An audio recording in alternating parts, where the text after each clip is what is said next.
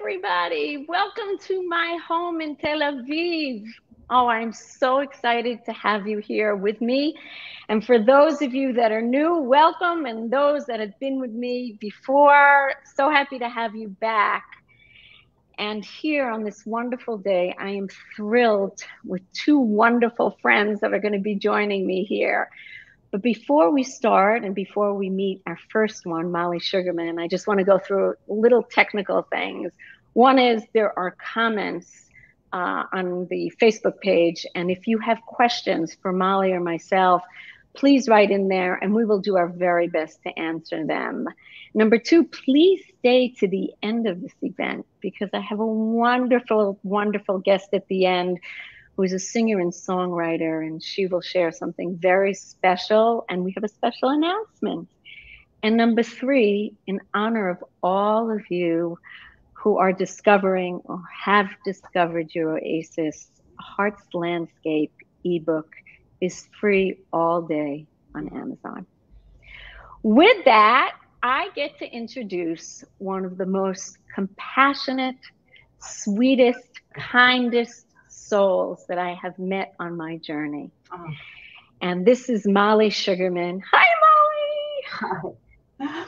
And Mollie is the clinical director of NYBRA's Patient Empowerment Program. And just listen for that, patient empowerment. So you already have a little bit of a hint of what Mollie does.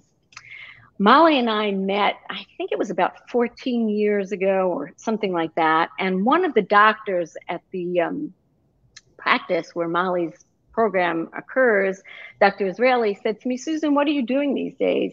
And I said to him, well, I'm a spiritual counselor and I'm privileged to work with people. And at that time, it was only women that are touched by cancer. And he said, wait, you have to meet Mollie Sugarman. And I said, why? He said, as soon as you meet her, you will know. And lo and behold, Dr. Israeli, thank you for that, because you were quite intuitive. And as soon as I met Mollie, we shared a very similar heart language. And I guess the biggest word that came into place was healing with compassion. And so I am going to say, hi, Mollie, and introduce you to everybody. And I would like you to share, Mollie, a little bit who you are and about this unique program. Oh, well, Susan, thank you for the privilege and such an honor to be here today and to have forged a relationship with you for so long. I'm the clinical director of our Patient Empowerment Program, and this NYBRA plastic surgery functions as an integrative approach and truly believes that you can't separate the emotional from the physical component of going through the process of mastectomy or lumpectomy, whether it's for cancer diagnosis or as a result of for risk-reducing purposes. It has made a dramatic impact on the patients, and we see how their healing and restoration is directly affected by having these tools available. So the tools are from the time, at the time of consultation, I meet all the new patients, and that's the beginning of my relationship with them. And I share the tools of the program that are available to them and their significant others at that time. So I remember when I met you, Mollie, you said to me, Susan, you have to come do a workshop. And I came, and my first workshop that I did for your amazing souls that were in your program was about tapping into joy in the midst of a storm. And I have to tell you, that is where Morning Inspiration was born, really, because I remember telling the women in the group about that I was sending these blessings to my friend who had been touched by cancer. And they said, why are we not getting these? Right. And until today, many of those women are still in my Morning Inspiration family. And I have forged a wonderful relationship with some of them. And they continue to inspire me every single day. And so I thank you for that. Well, thank you. I know, including my daughter, who still subscribes to it. What an honor. May I start off with using one of your pieces of writing? Absolutely. Okay. In looking through and having the pleasure of looking through your book, this particular piece spoke to me, and I hope I do it justice in reading it, Susan. So I hope you'll excuse me. Um, One morning, afternoon, or evening, you just got it. The freedom of realization occurs. What is of importance and what is not? You'll learn the liberty to care less about what others think of you and more about what you think of yourself. You just get it. Your entire being can feel how far you've come. You remember when things were filled with such confusion and mess, and you thought you would stay in it forever. And then you smile. Your heart smiles, your soul smiles. In that moment, you are truly proud of yourself and the person you so passionately fought to be. It just clicks. So, Susan, this reflects for me the work that you and I do in terms of how we provide tools to assist individuals to come to this point in their journeys. We try to assist them to create order from the disorder of a diagnosis. One doesn't move from the trauma of illness, they move forward with it and it becomes part of their story. It impacts all decisions they make going forward. I personally, in my program, have it based on the tenets of post-traumatic growth. It's a way to use the experience as an opportunity to really reassess your life and to discover what buoys you and what is your oasis. That is so critical. So I Ah, thank you for the gift that you've given everybody with your beautiful writings. that's beautiful. The way, first of all, that connection. I forget sometimes everything that's in my book, and I love that someone all of a sudden just pops up and said, "This is where it met with me." So, one of the things that when I talk to people that have been touched by cancer and they come to me, and one of the things they say, I have no control of this storm I'm in. I have no control. I'm in the storm and I'm just going like this. Um, and I think the basis to starting when I try to help someone see that they have those tools, they have that oasis, that beautiful thing within them is owning their moment, is just owning their moment and how empowering that is to know that that one moment that you take and you shape and you create can be contagious to all the moments to follow. Yeah. So I wanted to know what would be in your program, Mollie, or one of the first messages you would want a patient to have on their journey to discovering their own oasis? It's a very good question, Susan. I meet with someone immediately after they've seen one of our plastic surgeons for consultation, and they are in the midst of such turmoil as if they've been hit by a stun gun. They're hugely overwhelmed. And I think one of the things that runs through is a common theme for all patients, all individuals going through a diagnosis. Again, whether it's breast cancer or another serious diagnosis, is the lack of control, that sense Right. of loss of control. And what the tools that I provide and the program provides, and actually the practice provides, is a way for them to recognize that while there are some things the diagnosis is out of their control, that they have a control that they can insert as to how they're going to navigate the situation.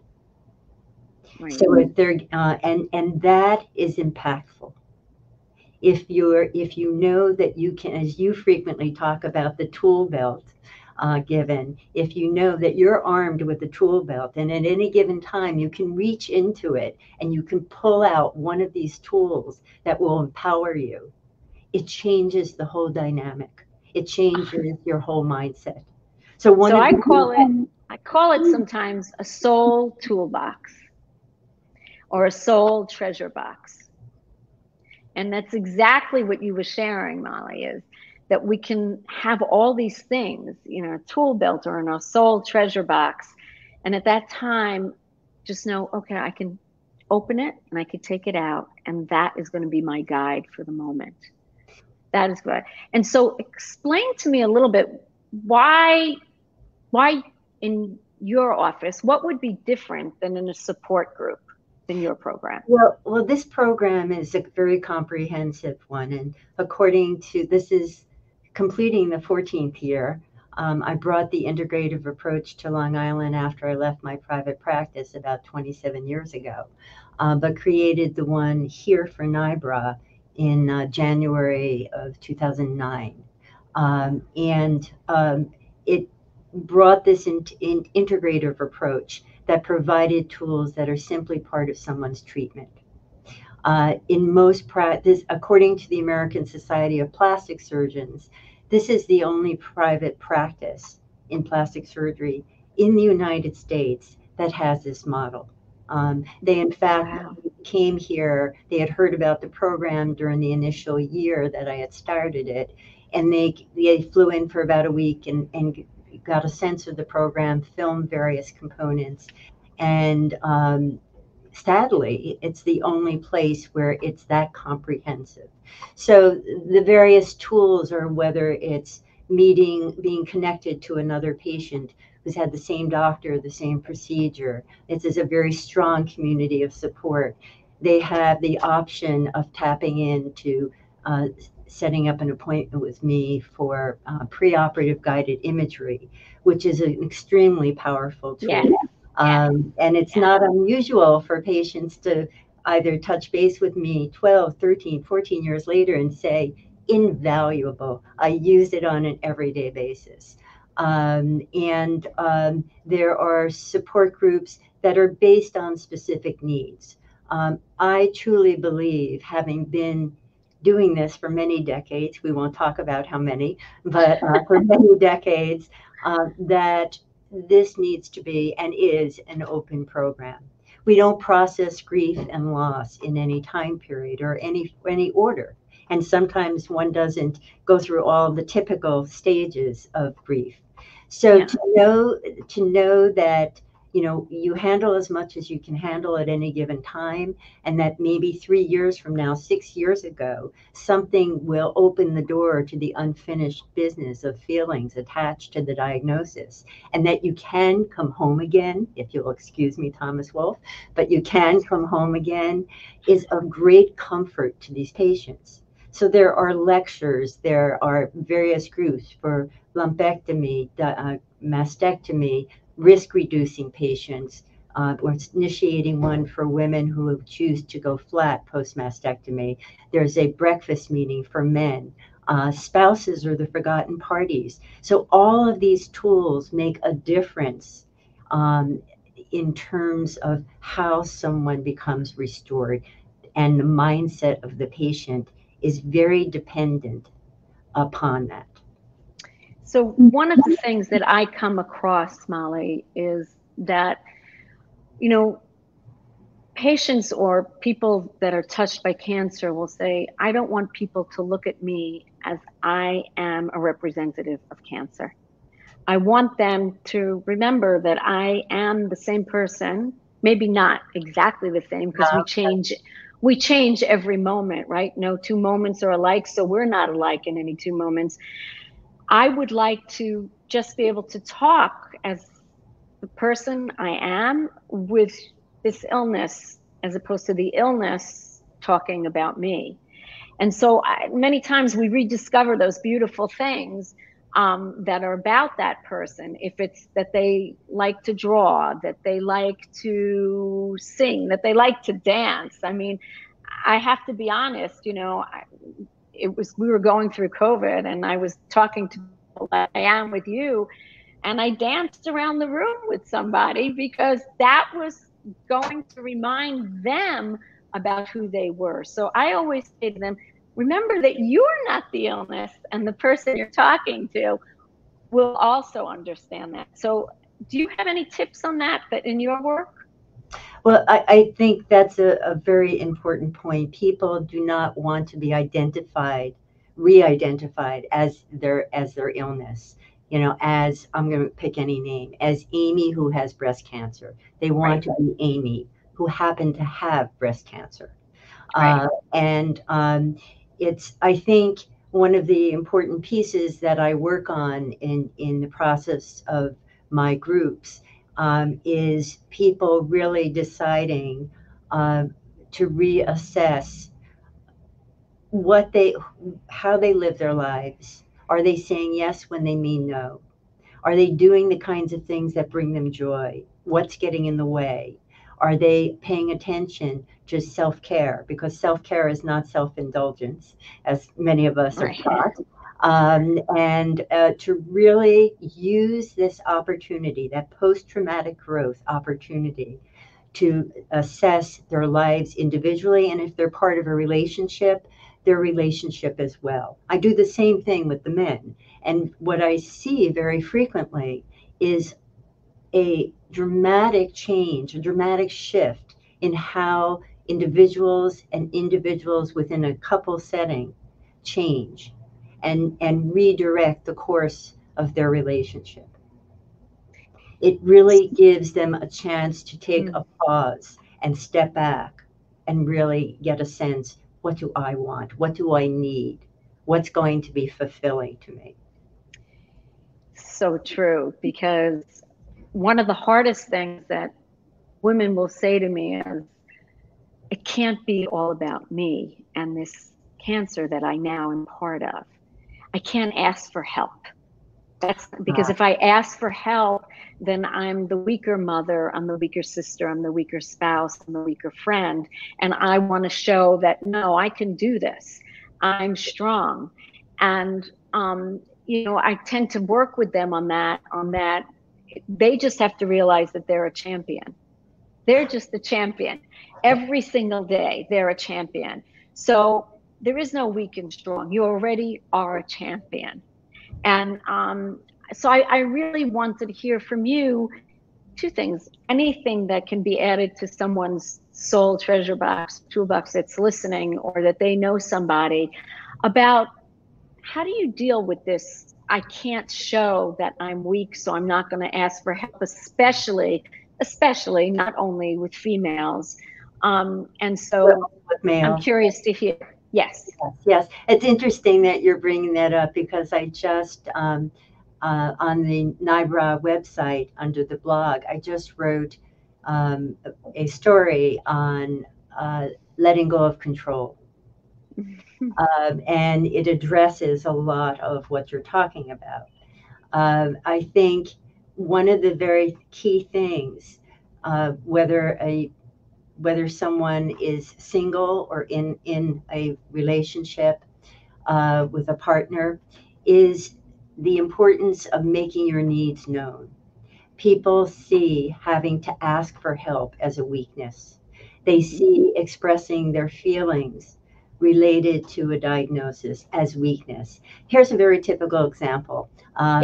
Someone in group might bring up, I thought I was doing so well, and then fill in the blank, I fell apart. So, and I said, well, I'm not really sure what you mean. Fell apart, you fell on the floor, you broke in pieces. What does that mean? And I think what's happened in our society is that we've been taught that to demonstrate appropriate sadness or grief, is a sign of weakness. And so people wear a mask. They feel they need to wear a mask. And the weight of that mask is so intensely heavy. And Oh, it really that's very true. impacts, it truly impacts their immune system, their mindset, and they don't recognize that it is a normal process to allow the grieving, to allow the feeling. that you're having. And it's not what you've been taught by society, and it has to be reframed. That is really critical, to give yourself permission to feel what you're feeling. You're not going to cry 24 hours a day. You'd fall asleep first before you did that. But the reality is permission to feel, permission to, and that the sign of strength is letting people know what your needs are, to let your community be there for you. And that's actually where you can take control. You can tell people what your needs are. And people Right. really are at a loss. They want to be available. And you don't want 24 macaroni and cheese casseroles arriving at your door. So if you ask for what your needs are, it's a win-win situation. You get your needs met, and other people get to do something meaningful for you. Right. So I love that. I totally work on that, making your needs known, and I think that first it's acknowledging what they are, right? We really have to acknowledge and accept them and be with them for a while. And I think for me, I am always questioning, how amazing are these human spirits? Like, they just are really truly champions, and acknowledging that they are a champion in every moment of their day is something that is hard for them sometimes to remember. So one of the things that I offer is, we give horseback riders, they get a champion ribbon. And so I offer them, I want you to tell me 3 things that you think you're amazing at. Just 3 things. Right, right. And they tell me these 3 amazing things. And then I say, but this is even better. You're better at that. So that's why you're a champion. Because getting lost in what I'm good at, because now cancer has touched me, sometimes I find is the blockage of asking for help also. Yes. Is because we're really good at these things and we're not good at that, and that's okay. But if we can acknowledge that we're not good at it, then maybe you can actually do it. Yeah. But there was something else you asked me before about what are there things my patients consider doing to empower themselves. And I very frequently, in my first beginning of my career, I started the first formalized art therapy program in New York City at NYU Bellevue Psych, and I frequently suggest that someone buys a journal that's bound, not a spiral, because if it's bound and you rip out a page, the book falls apart. But that you start to document every single day from the beginning of your journey. You put the date on the bottom of the page, and you put a word, a scribble, a sentence, whatever, and not be concerned about grammar at all. And sometimes the page may be blank. But if you do that consecutively every single day, and you start to see that you're moving forward emotionally as you move forward physically, because they're all integrated, and you come upon a day 6 weeks later and say, I thought I was in a different place and I'm feeling somewhat disappointed. You have something very concrete to go back to see how and it's your words, your sentences, your feelings that you've documented, so you can concretely see your progress and how you've moved forward. So I have something to add to that. Sure. That anyone can do. You don't have to be touched by cancer, but I do it every single morning. Is I get up, and one of the first things I do is I just smile. Even in the most challenging of days and moments and times, I just smile, because that smile is a message to my heart, to my soul, to my body. It's okay right now.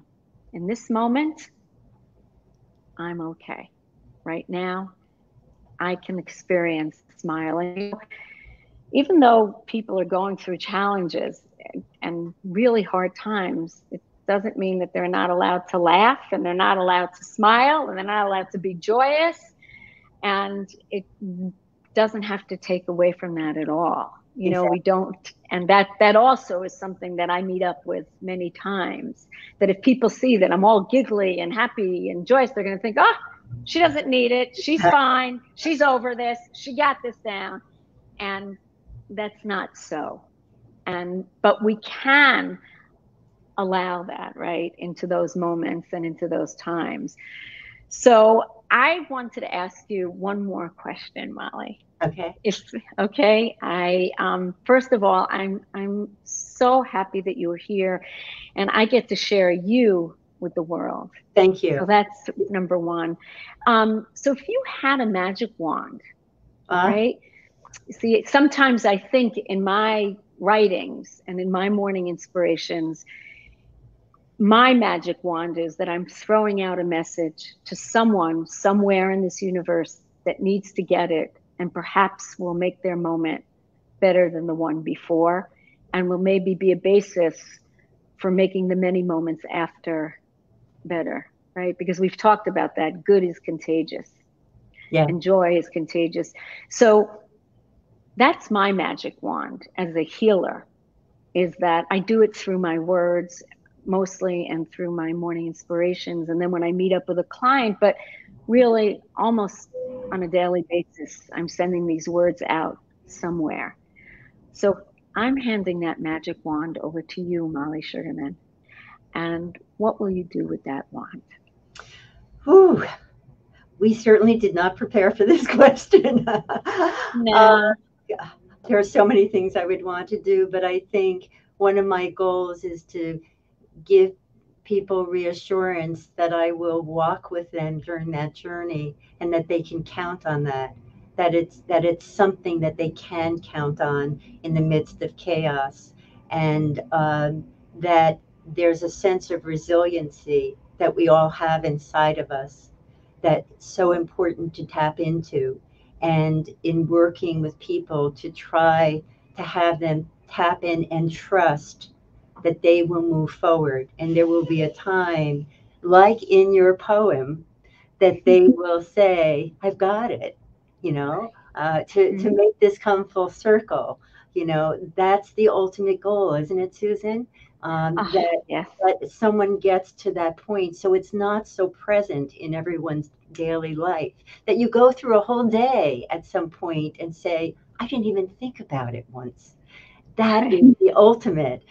It never totally disappears. As I said, it's part of your fiber. It's part of your story, Yeah. and it doesn't take much to bring it to the forefront. But the goal is to be able to feel restored and to move forward in a way that you feel joy in your life again. Ah, ah, so beautiful. So, my dear friend Mollie, if someone wants to be able to have that little bit of magic from your magic wand, how would they find you and where would they go? Sure. Thank you, Susan. So I'm part of the NYBRA plastic surgery medical team in Great Neck, New York, and someone can directly uh, get in touch with me through my email at msugarman@nybra.com, or to call the office directly and ask for me, and I'll be happy to guide you through the process here. Uh, and I want to thank you, Susan, so much for inviting me and to have you part of the NYBRA program and to the NYBRA journeys of so many women, and to give the gifts that you give to so many, beyond those that you could possibly count. Ah, thank you, Mollie. And it was my privilege. And I can only say, may everybody who meets Mollie feel a little bit of that good in their Well, heart, thank you. because I do. And so now I get to invite a wonderful, wonderful soul who is talented in so many ways, and in ways that I wish I could be talented. And this is Shira. She is a singer and songwriter based in New York City. Hi, Shira. Hi. And I've gotten to know Shira, but mostly her music has always sat with me in my heart, and has always moved it and brought more awareness to my moments of wherever I was. And so I asked this dear soul if she would share a song, and I would like you, Shira, if you'd like to you'd like to share, my Hebrew getting in there, if you'd like to share something about this song. Yeah, it's funny that it's getting in there because, as you know, Shira means singing in Hebrew. Yeah. And I got lucky that way. Worked out for me. And I thought a lot about what I wanted to sing for you today. And I'm going to sing my song, Am I Beautiful? That I wrote for a very good friend of mine who at the time was diagnosed with stage 3 breast cancer. And as many of you here with us know what that's like, she had a lot of changes in her body and she didn't feel beautiful. And as a songwriter, I wanted to use my magic wand and try and help her see her through my eyes and be a mirror for her for a moment and show her how beautiful she is to me always. So this is Am I Beautiful?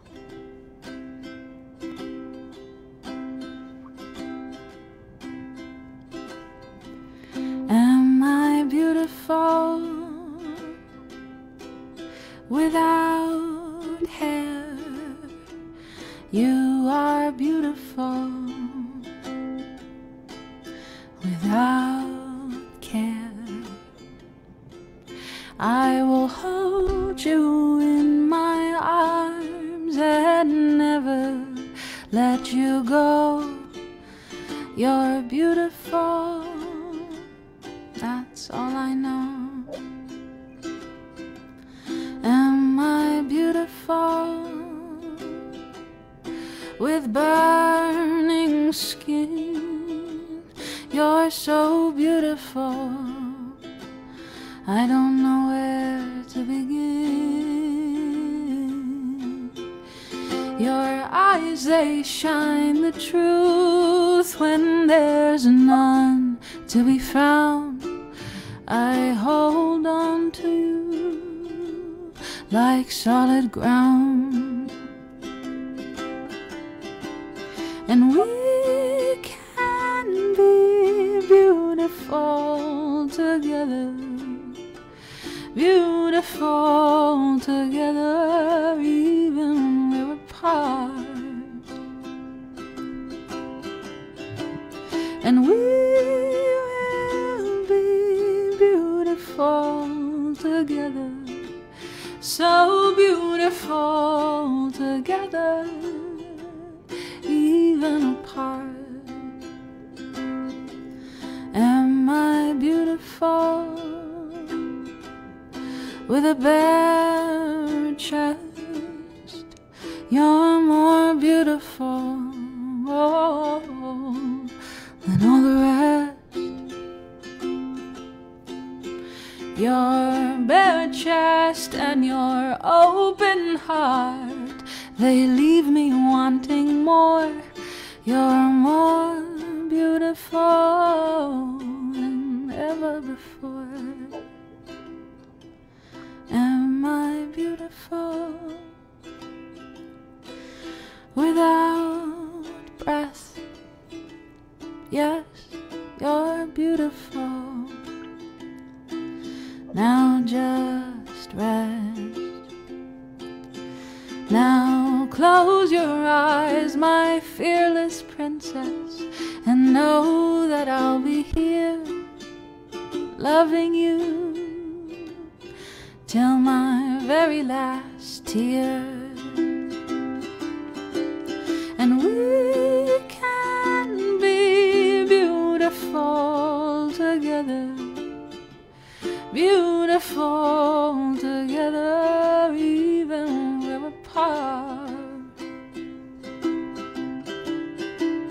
And we will be beautiful together, so beautiful together, even apart.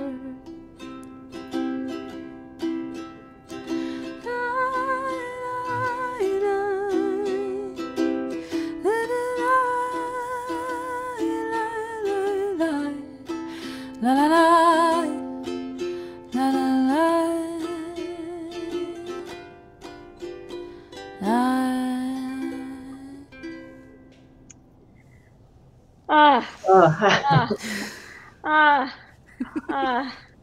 Shira, Shira, Shira. So once again, touching my heart, my soul, and I see touched Mollie, and I'm sure everyone that heard you. And so I thank you for that. So right now, I think, Shira, it's a good time that we can kind of tell our little fun announcement that we had. What do you think? Yeah, I think it's a great idea. And whoever's here are really the first people to hear about it in the world, which is very exciting. Right. Yay! And that's because you're all champions. That's right. So I came to Shira a while back, and I said, Shira, this keeps knocking at my heart's door. I keep hearing your voice with my morning inspirations, with the words in my book.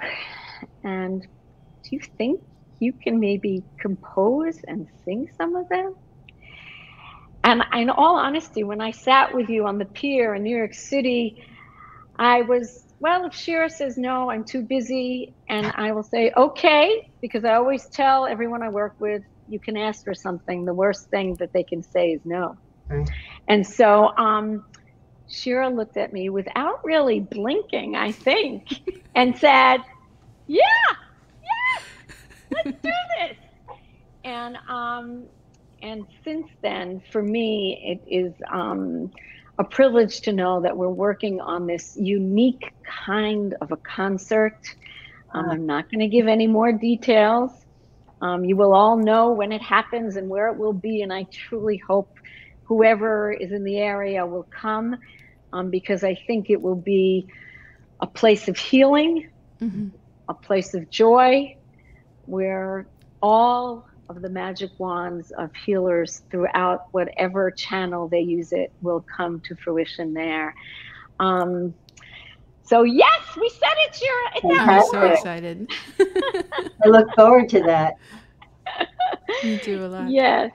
So we're winding down here, and I am really, my soul is lifted after speaking with you, Mollie, and having you here, Shira, with me. And I'm quelling, as you would say. I'm like so full of pride and joy. And I want to thank all of you that came to hear us. And really, you continue to be the inspiration in so many ways, in so many of my moments.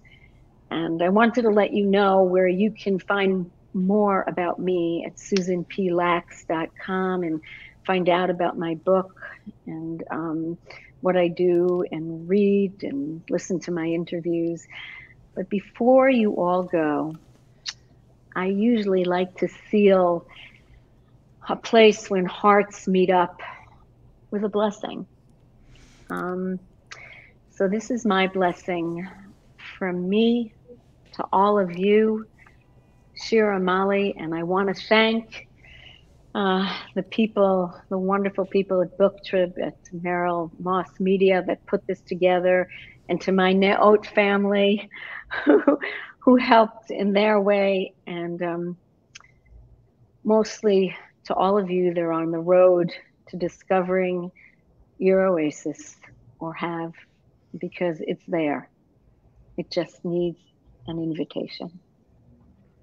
So before you go, a little prayer. May the beating of your heart be a constant reminder of your miraculous being. May you rediscover the beauty your soul holds. May your hand stay open to all that desire its grasp. May hope show up at your door each morning as if it appeared for the first time. May nature continue to offer its unconditional love. May you dance to the music your heart plays so ever sweetly. May you cherish the courage that lives within you. And so on that note, for me, to you, a hug. Bye-bye now.